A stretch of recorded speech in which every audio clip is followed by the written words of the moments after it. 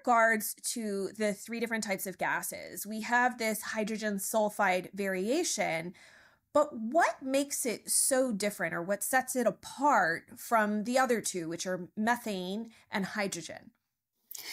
Yeah, it's really interesting because hydrogen and methane gas is only made by bacteria and archaea, like meaning humans don't make it.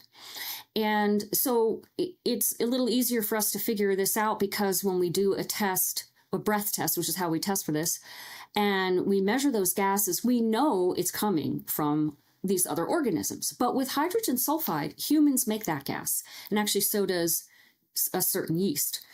But humans make it, and it's beneficial for us in the proper amounts, in normal amounts. It's a sort of a reparative substance. It goes in when there's an injury, and it helps. And so, but when it's in a large amount, when it's in an excess amount, it's not good at all. And in fact, it's toxic. It's toxic to our mitochondria and our nerves. So it's a neurotoxin, actually, in large excess amounts.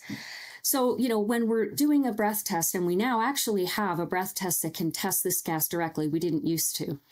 It's about the amount. It's like the amount is what matters.